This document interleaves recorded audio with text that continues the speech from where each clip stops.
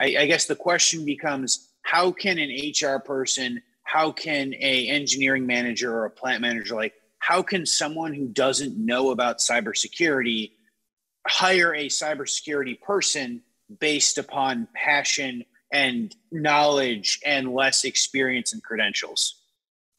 Have your local experts that need the person hired sit down with you and tell them what they're looking for and get that person involved in the hiring process. And I'm tired of people telling me, well, you know, they're too busy to actually write out the recs and actually get involved with HR to do the hiring process. I'm sorry. If you're not willing to get involved with the hiring process and work with HR to help them find people, and or at least to be part of the interview and or help write the recs or to help identify the people they're looking for, then whenever you get, you know, and I don't want to down anybody, but I'm sorry, when you get a crap employee, you deserve a crap employee. If you weren't part of the creating the rec and part of the hiring process.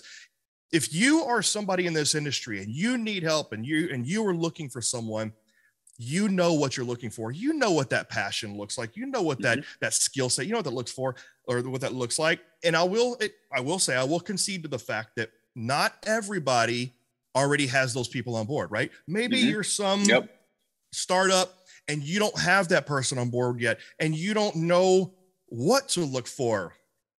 Well, at that point, that's when you reach out to your community and your network and you ask the people that do know. And if you're not part of those communities and you don't know where to look, you're already failing.